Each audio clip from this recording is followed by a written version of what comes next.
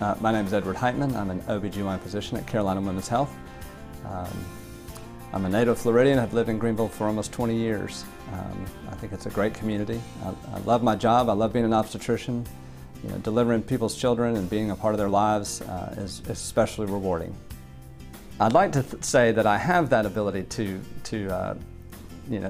treat my patients as individual people and talk to them and listen to their stories and their problems and get to know them and be personable with them and, again, cut up when necessary because I love to have a good time and joke around when there's time.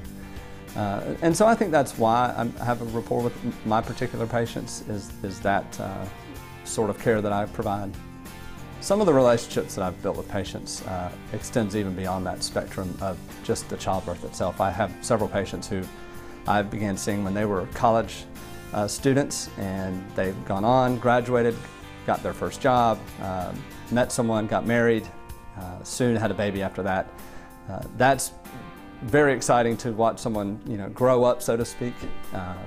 And then after that, the second or even third child, as we continue to know each other over the years, it's really interesting to see that transition through a woman's life.